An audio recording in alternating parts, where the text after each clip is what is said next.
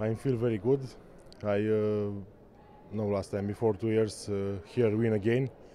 I have the final with my colleague from Romania, Simionescu, and there beat him. And after I beat the Belarus, and I feel very good.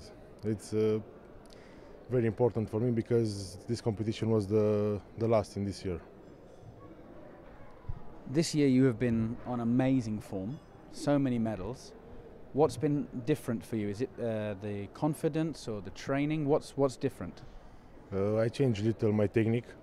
I don't stay like before last years, and 2 years don't make too much attack.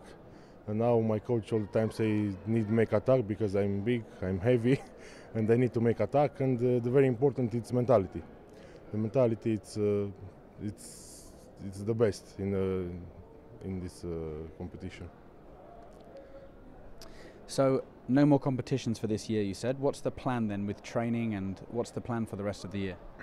For the rest of the year, I have 10 days free now.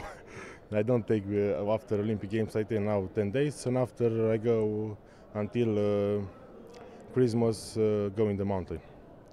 And after in next years, I start with meter still.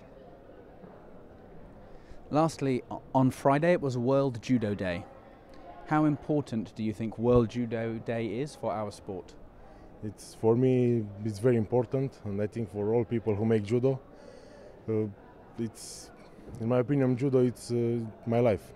I make judo until 7 years, until now, and I feel very good. I put in the Facebook and all of this, happy birthday for all people or who make judo or make judo before.